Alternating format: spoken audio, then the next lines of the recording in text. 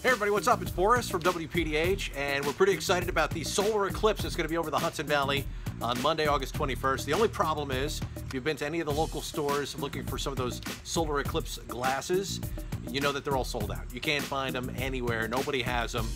So what are you going to do? You want to watch the eclipse? You don't want to burn your eyeballs out and make them bleed? Well, we've got the perfect solution for you, and all you need is a few simple household items.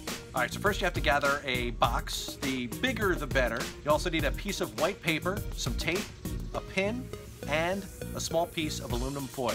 All right, so the first thing you want to do is you want to take the box and you want to cut a hole in one side of it. Now, this box actually comes with a little handle that I can just punch out, and it'll create a hole for me so I don't even have to do any cutting.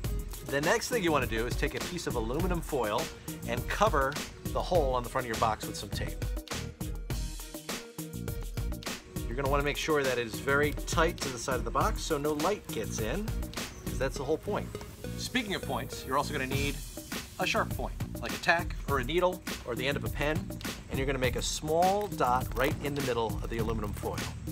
All right, so that tiny little hole is actually going to work like a camera lens and take the picture of the sun and project it to the back of the box. Now, the back of the box is brown. You're probably not going to see it all that well, so take a white piece of paper, attach it to the back of the box, and that's going to act as your movie screen. And that's pretty much it. You've got your projector.